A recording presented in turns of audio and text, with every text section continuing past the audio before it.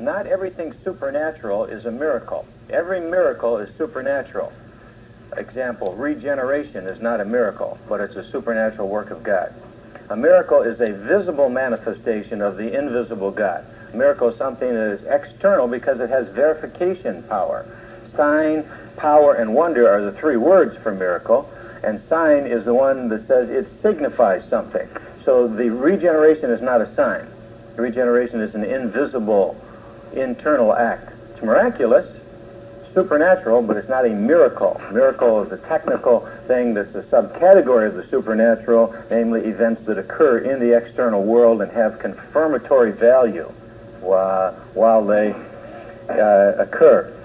The second thing to notice here is that miracles depend upon his unchangeable will. They are not things that you can name it, claim it. They're not things, there's not a power there to tap into like the Force in Star Wars. That's a pantheistic concept of supernormal.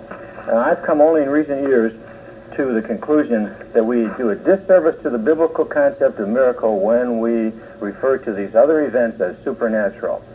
Almost all the great classical theologians, and again, Augustine, Anselm, Aquinas, and the great theologians, said only God can do miracles.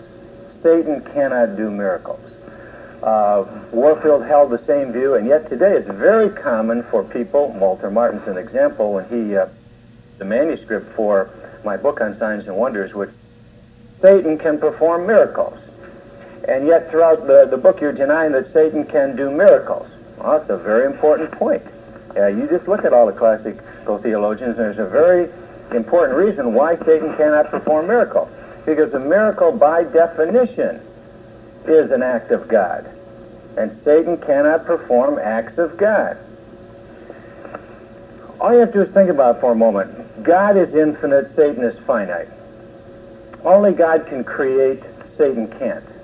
So we know right there that Satan and God are in two totally different categories. And I think a lot of the anti-cult ministries today are really giving indirect credence to Satan by giving him too much power. He does not have the power to perform supernatural acts. And what is he doing? Most of what Satan does can be categorized in two subcategories. One, the master magician. Two, the super scientist. Let's take them one by one. Satan is a trickster. He's a deceiver. When the words, signs, wonder, and power are used of Satan in 2 Thessalonians 2, in the Antichrist doing it with power, it says that they are false signs and wonders. It's qualified.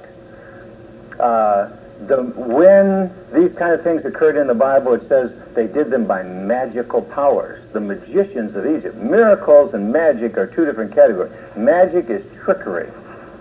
Either the hand is quicker than the eye, fooling the mind, fooling the eyes. There are different ways to fool people with magic, but it's trickery. You're being fooled. Satan is the great fooler.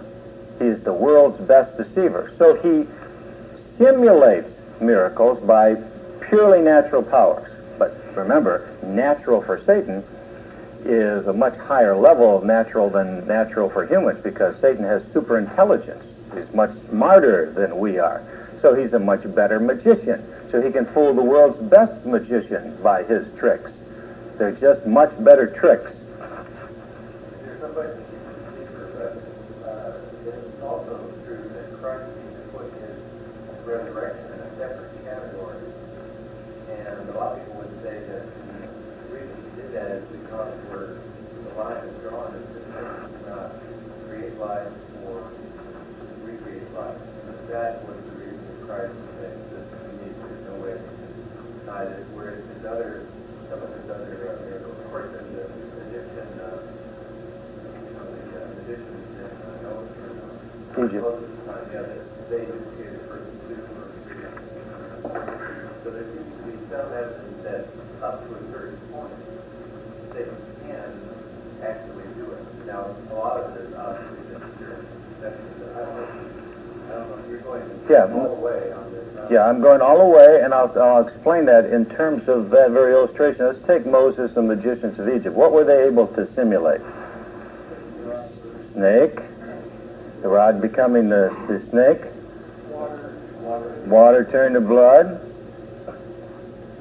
frogs, and then where did they stop and say, this is the finger of God? When he made lice out of dust. Says the finger of God. So verifies, certainly we know, at least, that they cannot create life. Satan cannot create life. Now, I argue that the other ones they did were only tricks too, on two grounds, one exegetical and then just the other theological. The exegetical grounds, it says, this they did by their magical arts. They were doing them by magical powers. These were tricks. I have a friend who lived there for 20 years, and he said he's seen them do some of those same things. He's seen them, for example, they have the power to hypnotize or to enchant snakes so they look like a rod, and then they throw them down and they wiggle away. They're really snakes to begin with that they make look like rods. They're not rods that really wiggle on the ground later. He said there's also an element that if you throw in the water, it will look like blood. He said he's seen them do that very thing. So he believes that these things can be done. And when you think of what modern magicians are doing, even Christian magicians, Danny Corum and Andre Cole, for example, when you think of what they are doing, or even some of the non-Christian magicians making the Statue of Liberty vanish, making a Learjet vanish off the runway. And we know it's just a trick. We know they're not really vanishing. The magicians of Egypt didn't do anything as great as what the modern magicians are doing. You need to read Andre Cole's book, Miracle and Magic. It's a great book because in it he shows how a lot of this stuff, including so-called resurrections from the dead, he verified. He went to in some African country, some chief had claimed to, or some witch doctor had claimed to resurrect somebody from the dead, and he went and researched it, and they had dug a tunnel, and the guy hit himself, and Beetlejuice came out, and they had a blank gun, and, he came back in. I mean, it's very, very fascinating reading. So I'm contending on really three grounds. One, exegetical grounds. Two, an overall theological grounds that only God can do miracles. And three, an empirical magical ground. The magicians, including Houdini, said that he can reduplicate anything these people can do, and magicians are reduplicating it. That may all be the case, but that's still that's more a posteriori interpretation.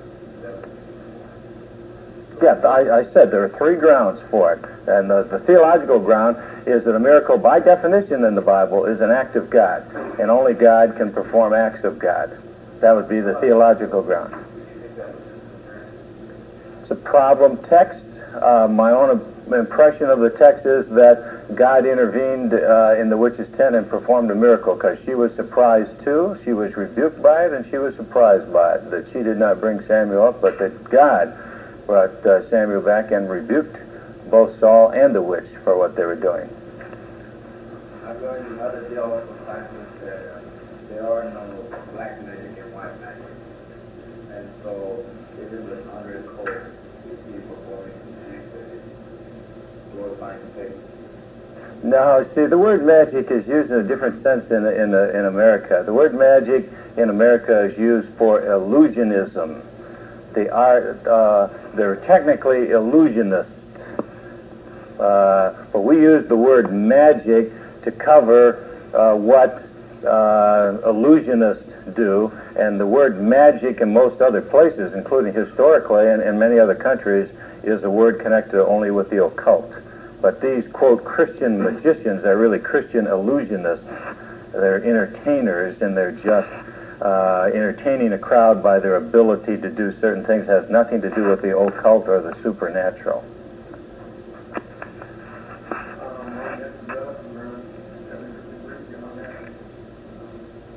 How would you explain Matthew 24, or when Christ is talking about false Christ and false prophets and lies, will show great signs and wonders, but this is possibly in the life. And go to Revelation 16. Revelation 13, verses 13 through 18. Mm-hmm. And says there, and talking about the Antichrist, exercises all the authority of the first beast of his presence, to make sure that those who dwell in it worship the first beast, may the woman was killed, and he performed great signs, that he made fire come down out of heaven,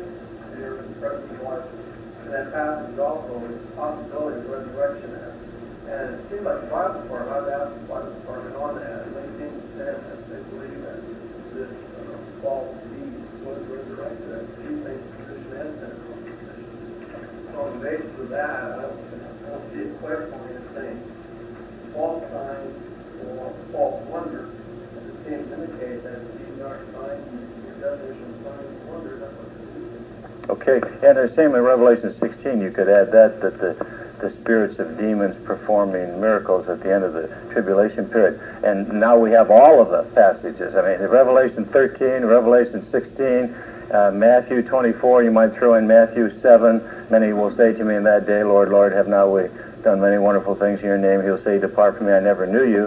And then 2 Thessalonians 2, that exhausts all of the passages that clearly use the words or imply signs and wonders of things that Satan or his cohorts can do. So there's no question that the words are used. The question is whether Satan has the same supernatural powers, and whether both the context and the adjectives used in those contexts qualify the kinds of signs and wonders they do. Now, in the one passage, we definitely have adjectives calling them lying signs and wonders. Now, if they're called lying signs and wonders explicitly in one passage, because they're performed by Satan or his cohorts, then they are lying signs and wonders whether they're called that or not in the other passages, because they're not just sometimes lying signs and wonders and other times not. And in the other passages, the context clearly indicates, my goodness, you're talking about the Antichrist and setting up an image and asking to be worshipped. There's no question he's a deceiver. As to whether the person was really resurrected, the text does not say that he was really resurrected there. And I think on other grounds in the Bible, it's pretty clear that only God can resurrect the dead. So I think we'd be on very shaky theological grounds, and we would lose the total apologetic value of the unique Christian miracle, which is resurrection. Because suppose Satan can do it, suppose Satan can really resurrect the dead, then how do we know that the unique resurrections of Christ, of Lazarus, or of himself are really divine acts? We don't really know. I know, but so do Satan's followers say the same thing. See, it loses its total apologetic value. Once you place Satan's powers, and, you almost have to step back from an issue like this and look at it theologically. Aren't we kind of exalting Satan and making almost a dualistic universe, where you have almost co-equal powers being?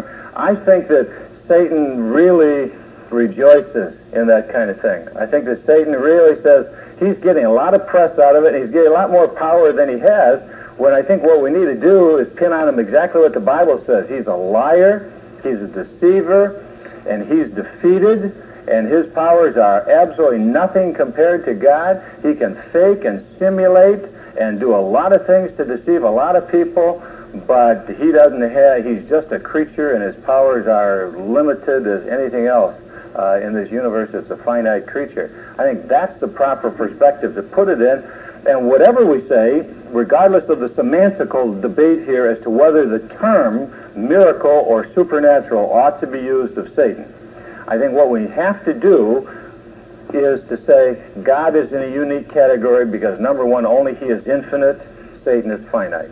Number two, only God can create life, Satan can't. Number three, only God can restore life, which is the same as creating it, really, Satan can't.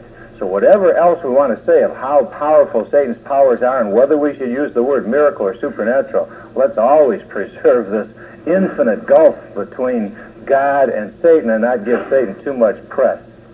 What he would say then, Satan, I understand the category difference between God and Satan. I'm not as far as Satan was finite and creating, but as far as I'm trying to understand what he says on these passages, comparing it with the next Revelation passage, by definition of miracle, which supersedes that which is physical, when he's saying that Satan cannot enter that realm where he cannot No, I was getting to, I didn't quite get to it. I knew that it would evoke an interesting discussion because this is a hotly debated topic, but my 2 points are that once I acknowledge that only God can perform miracles, it's incumbent upon me to explain the supernormal things Satan is doing, and I use the word supernormal deliberately. I reserve supernatural for God, so at least groove into the terminology I'm using here. Only God can do supernatural things. Only God can do true miracles. But Satan can do supernormal things. He can do paranormal things and supernormal things. How does he do them? Primarily in two ways: super scientist and master magician. And the master magician, I was just developing that a little bit. The master magician, you talk to Danny Corum. I think the people in the best position to talk on this topic are the Christian illusionists, because they know how powerful the ability to deceive is. That's their business, deceiving for entertaining purpose. And they know, and they have exposed, both Danny Corum and also Andre Cole, as well as the Amazing Randy, and this is where skeptics, thank God for skeptics, you know, like Amazing Randy, who follows these people around, debunks everything that they do. They know that the power to deceive is so great that many people believe it's really a supernatural power that those people had, when once you explain it, there's nothing supernatural about it at all. And the book is just filled with good illustrations. I won't go into them now. Secondly, super scientists, bringing down fire from heaven, Revelation 13. Scientists can do that right now. Scientists can do that right now. Now, think of what a atomic weapon is to a Hottentot. Satan's advanced knowledge of super laser, or whatever the next thing would be, is so great that he could even fool the greatest scientist in the world. What a scientist right now cannot conceive of doing with the present scientific knowledge, Satan already knows how to do. And by purely natural powers, tapping these natural powers, can do these types of things. So I don't at all find it difficult to explain anything the Bible says Satan does, including, the other big toughie is the book of Job, where apparently Satan had something to do with a whirlwind, because you remember God gave him leave and said, okay, go ahead, and a whirlwind came, and which one did the whirlwind take? Was that his sons or his stocks or his children? The whirlwind flattened the house and killed his children. So, including that, I mean, scientists can create whirlwinds, and a super scientist could create a super whirlwind. So I don't have any problem explaining anything Satan does, because those two categories, master deceiver and super scientist, would do it. That gives him, now there's possibly a third category, if you don't consider any of these. Psychosomatic. There's no doubt in my mind that the mind has tremendous powers over the body. I've seen it in my own life, where, you know, I had terrible allergy. I've told this story before, terrible allergy, and I sneezed at flowers and found out they were plastic flowers, you know, and I mean, I've seen how my mind tricks me, and I've seen people healed, psychosomatic. Dr. Paul Meyer healed a girl just a year or so ago who was blind by just telling her to go home and sleep in another room. She was psychosomatically blind. He found out by examining her there was nothing wrong. She should be able to see, but she had been blind for some time. So he told her to go home and sleep in another room. When you wake up, you'll be able to see, and she's been able to see ever since. So the mind has a tremendous power. Now, if Satan is the super mind, and he knows how those mind-body things work, let's just take one theory of how Satan works in a body or through a mind. Let's take the John Eccles, one of the great scientists in the world on the brain. He wrote the book, The Body and the Brain and Its Mind, and who did work to show that there's a difference between the mind and the brain. He believes that the mind ticks off the neurons in the brain, and that the neurons in the brain are kind of like the computer keyboard, and that the mind, by intending things, can set off these little neurons and create the whole thing. Now let us suppose, on our theory of demon possession, that when someone yields his mind to the devil can actually come in and somehow get the control panel, get access to the control panel of the brain, and can tick off those neurons. He can create any sort of illusion in that person. Possible, because once you get at the control panel there, you can mess up everything that comes from it.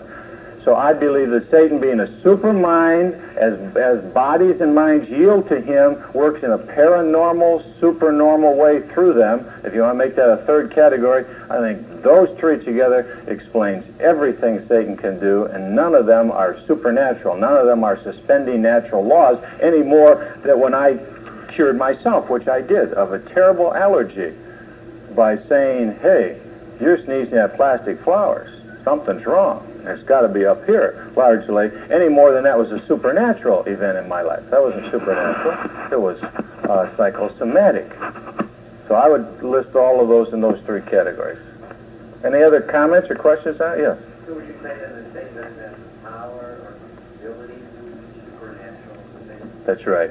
He's not a supernatural being. He's a finite, limited creature. So what is it saying in Revelation and Job that seems like God's giving him the authority to do those things? Well, that's simply saying that although he has the powers right now to overwhelm you. If God weren't protecting you and you didn't have the Holy Spirit in you and you didn't have a guardian angel, and he can't touch you. There's a fence built around you, and he can't go any farther, and God will let him in using the powers he now has.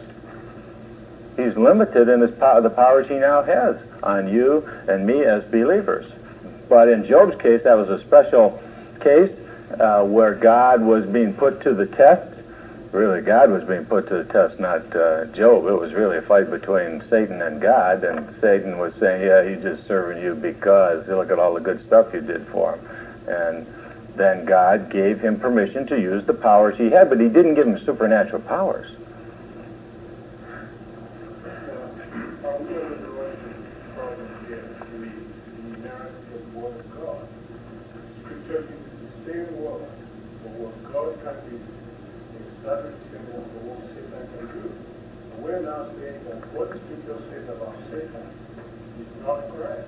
Okay, I didn't make myself clear before. What I was saying is that when the Scripture uses the words signs, wonder, and power, the same three words of Satan, it either, one, explicitly puts an adjective there, lying signs and wonders, or two, implies it by the context. And the fact that it explicitly says it once, we know the other ones are lying signs too, because Satan is doing them, and God said what he does is lying signs and wonders. So by no means are we challenging the inerrancy of Scripture. We're trying to interpret it in the context in which it is written. And secondly, take all the other Scriptures which say Satan is defeated, he's limited, he's just a creature, only God is infinite and create life and resurrect the dead, and put those in balance and put the whole thing together and come up with a systematic view of it.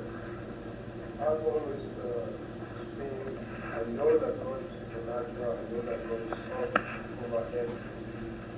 But also, from the Scripture, believe that Satan could do things that are supernatural. But God could overrule it. But when we limit Satan to natural realm entirely, then we're running into a problem, because not everyone is Christian or they understand all the science and the institutions of what we're talking about. In the case of Moses, the Bible specifically said that the magicians also did the same thing that Moses did. By their magical powers. Yes. But at the end of it, God overruled it. I think when we talk about Satan doing anything in his life, we're not talking about the context of what he's doing. We're talking about the goal of what he's doing. The goal of what he's doing is to get us away from God. Okay, for the sake of argument here, the easiest way when you have a semantical problem, to avoid the semantical problem, is just grant the other side the terminology. So for the sake of the argument, I'll just say Satan can perform miracles, and I'll make the same point that I'm trying to make without doing that. Let us agree that both God and Satan, that they can both perform miracles. Okay, we have both of them can do miracles.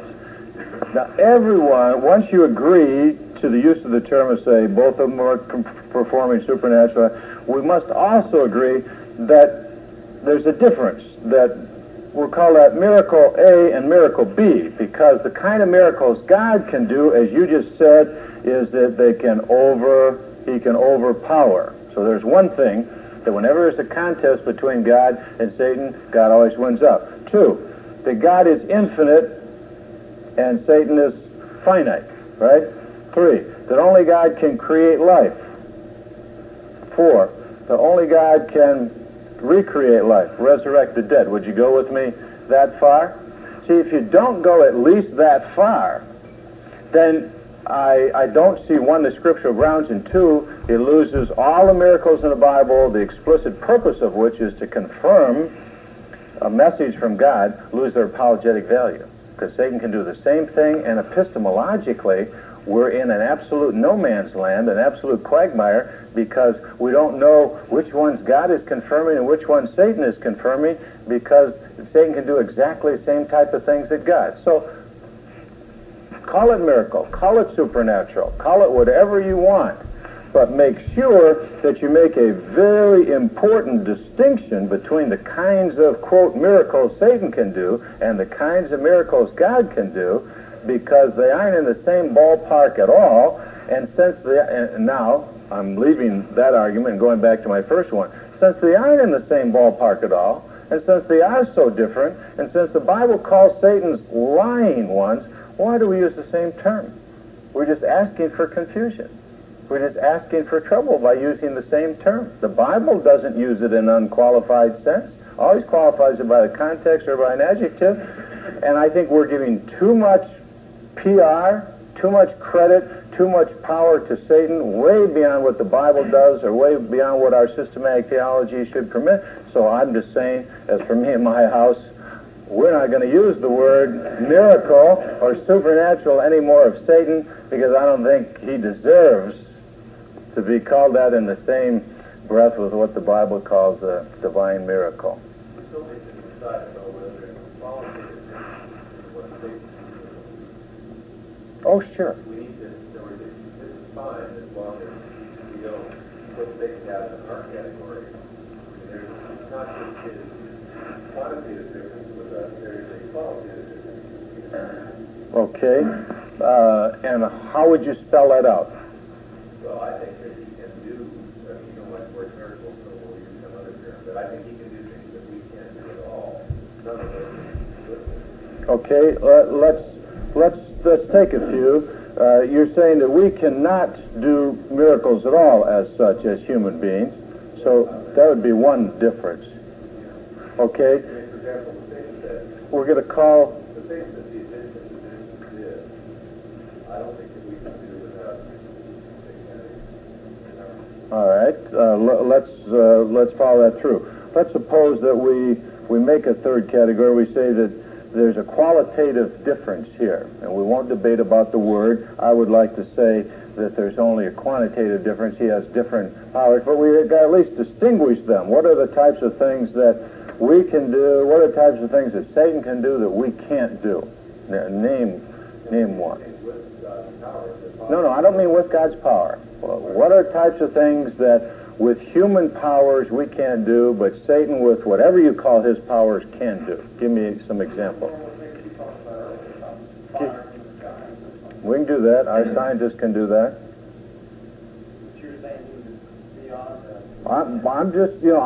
We're dialoguing here. You give me the examples, and I'll show you how every one of them is simply a matter of degree. None of them are a matter of kind. So that's my whole argument, that what we've got here is simply Satan has greater intelligence, and he's more evil, so he's able to, he's got more power for sure, because intelligence is power, and therefore he can deceive better than you and I can. We cannot be invisible? He's not infinite, but he's certainly not limited by time and space the same way we are.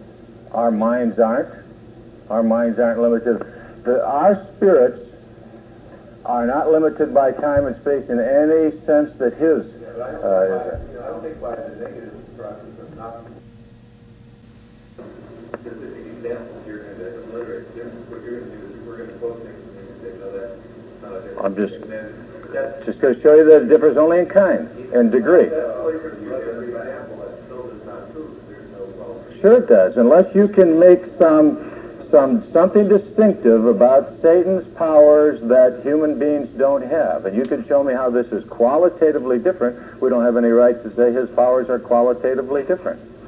I'm saying they're only quantitatively different. He's a better deceiver. He's got more psychosomatic powers, but is still psychosomatic power. And he's got a lot more troops helping him out. He's not ubiquitous. He's not omnipresent and all of that. But if I had all those troops, and if I had all that smarts that he has, and if I was, between death and resurrection, just a spirit floating around, I could do the same type of things he could. Nothing wrong with verifying your view. No, I'm saying that you can't argue from ignorance. You have to make some difference to make a difference. The argument from ignorance is no argument at all. What are these powers that Satan has? What are they?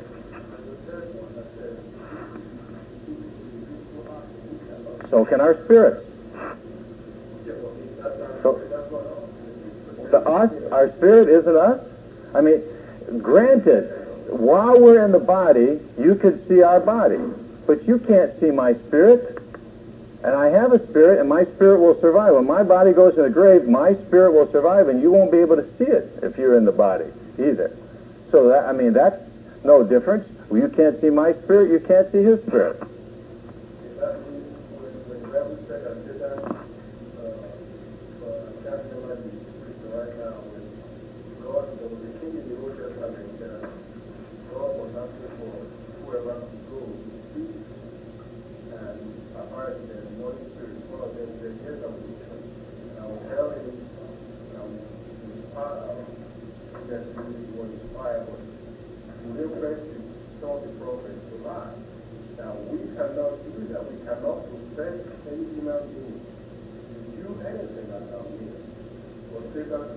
Granted, but that's just saying that we're in the body and Satan's not in a body. But when our spirits aren't in a body, they're not limited to a body any more than your spirit between death and resurrection is limited to a body. But isn't that later on? I'll grant you that right now in a body, I can't do what you can't do when you're in a body. So what does that prove? Nothing.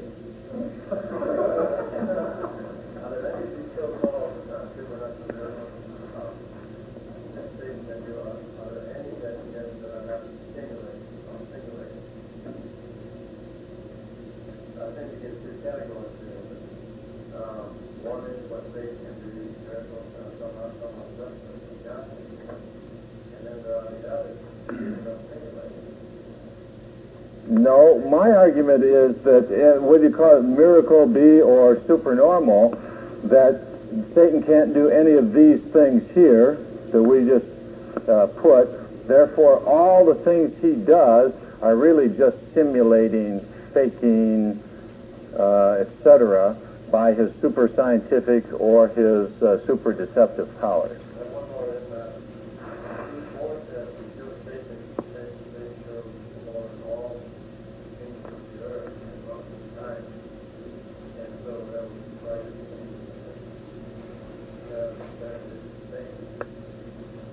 I don't see any problem there. If you're a spirit, why you can't do that? Why can't a super spirit do that?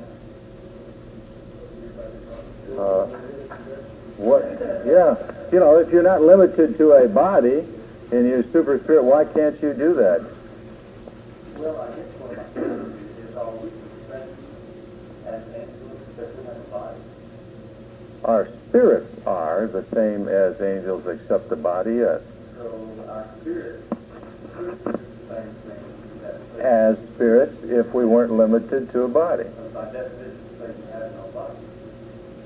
And indeed, that's what Matthew 22:30 says in the resurrection, where neither will be as angels.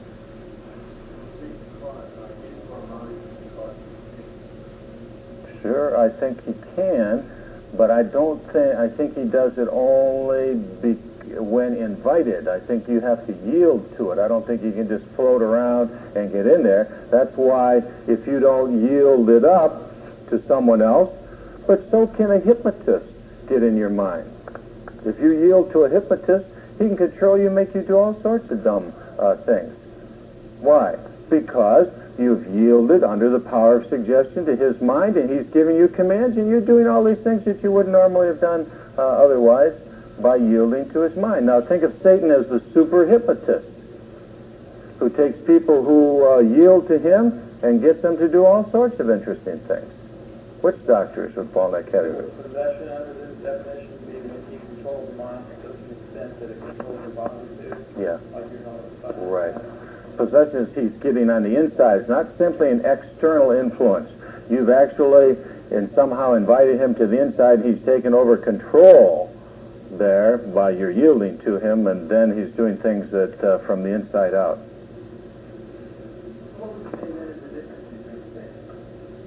He has more power. He's a spirit, so he's not limited to a body. He has super intelligence. He has super finite power, super finite intelligence, and he's not limited to a body. And he is totally, perversely, and irrevocably evil. We are not totally, perversely, and irrevocably evil, even though we're totally depraved, because we're still redeemable. He's not. They're the main differences. And with those, you can explain all of the so-called supernatural things that he does. Doesn't the fact that Satan is not tied to a body naturally make him above the human level that we're in now, because we are tied to a body, and therefore Sure. attribute to him something similar that we attributed to God, and one of the earlier premises that God is above human abilities. No. And therefore, The fact that Satan is beyond the physical, the mind, doesn't make him supernatural. It simply means that he's a spiritual being.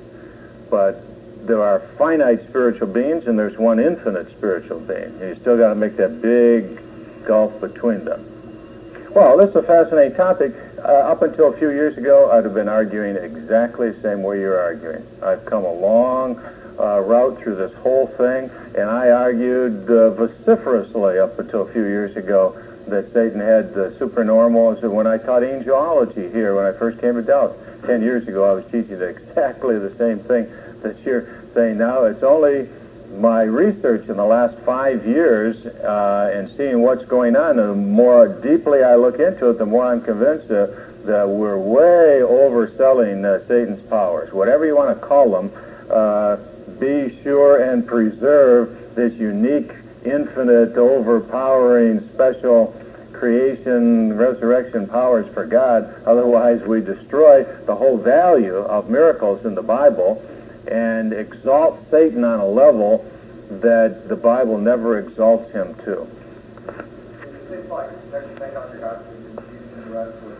the fact that we don't have, it seems like the confusion today was that we didn't have a clear definition of miracle. We just thought a miracle is something that either not physical or something we don't understand. And we need to clearly define what a miracle is. And like you said, a miracle defined as such, by its very definition, precludes the fact that any created being can perform a miracle. If a miracle is an act of God, it does, and that's how we're defining it. Specifically with those elements in terms of calling into existence that which does not exist, has control over that, creates life. And what is really unique about a miracle? I mean, it's one thing to define it as an act of God. The next question is, give me some empirically, historically identifiable earmarks that I can tell which one is an act of God and which one isn't. And I think there are some. I think there are really 4 of those.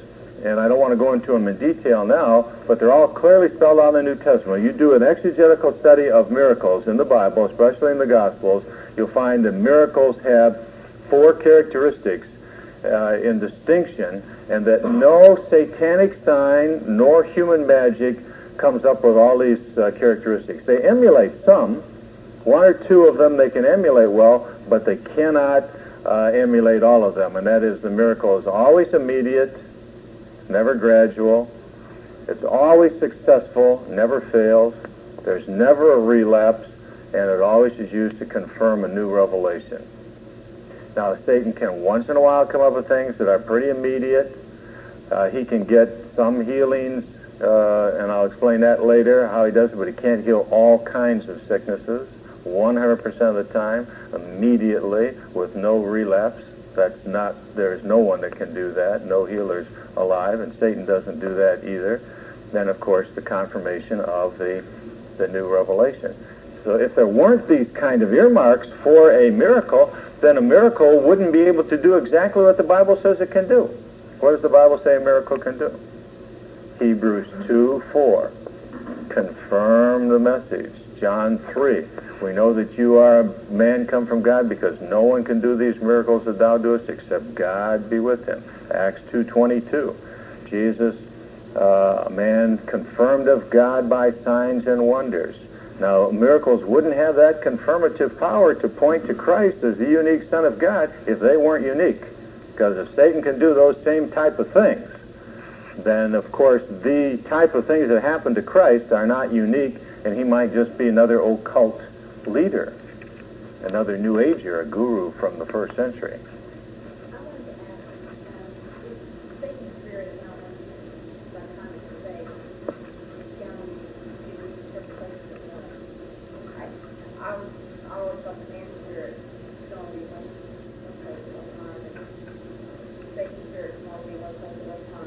Now, where did you assume that we were saying Satan could be at several places at the same time? Are you saying that? I'm not. Okay. No. He's not limited to a body, but that doesn't mean he's ubiquitous or omnipresent. I think he is not ubiquitous or omnipresent, and I don't think Satan as a person can be simultaneously working in two people at the same time who are in different places. My question is that if the demons represent a third of the angels, Satan only represents time. That's where he simulates ubiquity. He simulates ubiquity by the fact that he has so many troops. And they're all over, and he's in charge of them, and they have a central intelligence agency, clearinghouse for it, and he simulates ubiquity and omnipresence, but it's really just a superintelligence agency is all. And as we all know, KGB, CIA, they're all fallible, and we don't know everything that's going on in the world, neither do the Russians, and neither does Satan.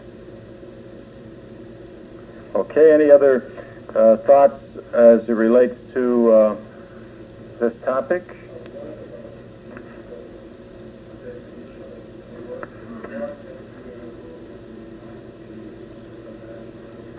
Yeah.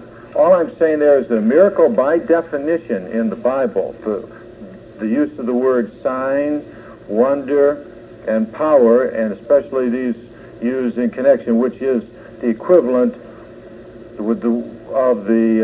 of miracle. What we mean by miracle is the biblical use of sign, wonder, and power. That though that kind of miracle always is a visible, external confirmation type of thing, and that regeneration and other supernatural things are not visible, external confirmation type things. Here are a couple examples of things. So if you drew a circle this way, let's say that circle is a supernatural. Miracle is a circle inside the supernatural, and outside of it are things like creation. The original creation was not a miracle, it was supernatural, and regeneration. And I don't have an exhaustive list in my mind, but there would be a couple examples of supernatural events that aren't technically miracles in the sense that they are external signs. The original creation couldn't have been, because there was nobody there for it to signify anything to. And it wasn't confirming any message that God had given. But the circle you had, the drawing you had, you said not every miracle is supernatural? No, I said not every supernatural thing is a miracle. All miracles are supernatural, but not all supernatural things are miracles. I don't think so. Well, let me give a yes or no answer to it to make a distinction. He can read your mind the way, only better, that your wife can read your mind. In other words, he knows so much about you and the way you act and behave and the expressions on your face and all of that he can pretty well do, except that he's better at it than your wife because he has super intelligence and he's smarter at reading those signs. And by the way, the magicians who do the ESP stuff, how do they do it? They do it by reading body language. I mean, there are many ways to do it, but one of the ways is reading body language. They're very good at reading body language. Certain people reveal their body language, and they look around an audience, and they can pretty well tell, if they came in this room and looked around, they could pretty well tell you which of you would make the best candidate for their experiments by your body language. You know? And so they do that. I think that's how Satan does. But in the sense of getting inside our mind and reading what's going on in our consciousness, no, unless you're demon-possessed and he's already in there. In fact, then he's probably creating what's going on there by ticking off the neurons, and so he knows in the sense of what he's going to do, and so he's reading your mind because it's his mind that has become your mind. Satan do that to everybody, or truths are able to do that to everybody? Not Satan personally. Satan personally can only operate on one person at a time. And I don't think any of us have been important enough to God's cause that Satan has ever bothered any of us. I mean, we would be flattering ourselves to think that Satan spent any time on us. In fact, he doesn't need to spend any time on us. Someone said the world and the flesh, our own lust takes care of us. And Satan is working through that indirectly, but no, I don't think he's spent any time with us. Yeah, and he threw an inkwell at him. I mean, all this stuff. Luther may have been important enough for Satan to tamper with. I mean, Luther was upsetting Satan's apple cart, so I wouldn't deny Luther one appearance or two of Satan.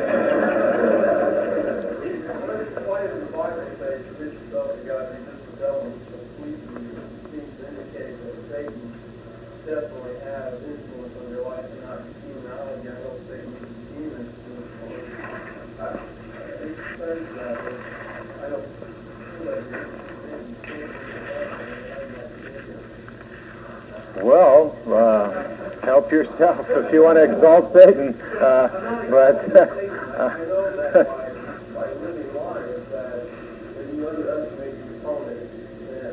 Oh, I'm not underestimating the opponent.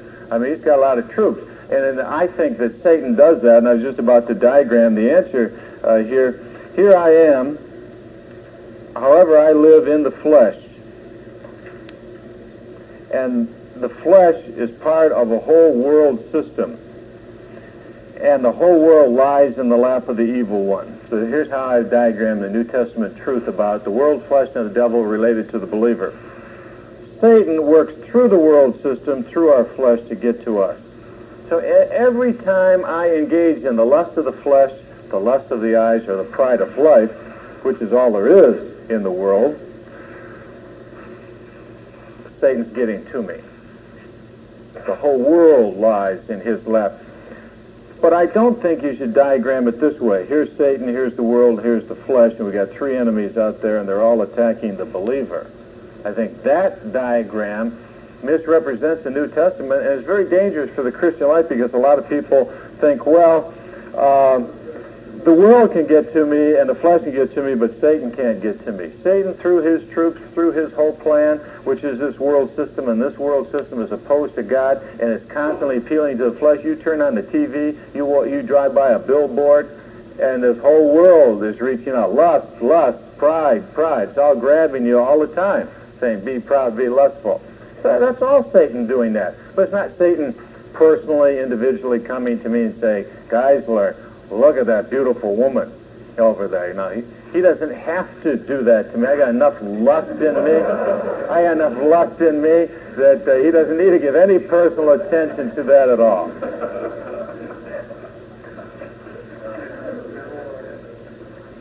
All right, any further. This is not a course in demonology, but just suddenly turned into one here.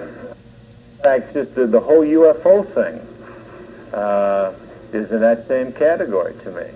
The fact that we cannot explain by our natural laws now how that kind of phenomena could occur doesn't mean that Satan can't now do that by utilizing natural laws. The church has never recovered from the embarrassment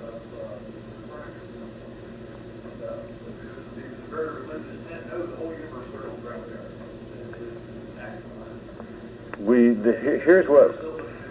Here's what we have said, we Christians, in that same vein down through the years. God must cause the bumblebee to fly because it's supernatural. They got too small of wings for the size of their body. Now we know how bumblebees fly. God must cause every earthquake. God must cause every tornado. God must cause the eclipse of the moon. God causes meteors. All these that were said to be miracles. We will never make it to the moon. The world is square. It's about time we learned from those lessons that what we called supernatural wasn't supernatural at all, and we just set up the stage for the next deception. I sometimes think that, in fact, I have a little bit, in our new book coming out on the New Age movement that Jeff and Amano and I are doing, we have a chapter on this very thing. I think the whole question of seduction of Christianity that Dave Hunt is doing, I think in one sense, that is all being used by Satan to seduce people. In other words, is it possible that the people who are warning most about Satan could most easily fall prey to satanic deception? And I'm answering that question affirmatively for several reasons. One, they're bringing all this attention to Satan. Two, they're giving all this press to Satan. He loves all of that. They're giving all this power to Satan. He loves that too. And they're saying these things are supernatural, and he loves that, being placed in the same category as God. And when we find out that they're only natural, we're already set up for the deception of the next stage, where Satan comes along and does something. So I'm backing off all of that and hanging in with Danny Corm and Andre Cole, who are really with the original theologians. Almost all the classical theologians said the same thing. If you want to read a good section on it, there's a good section in Aquinas in the Summa Theologica, where they raised these very same questions and answered them hundreds of years ago.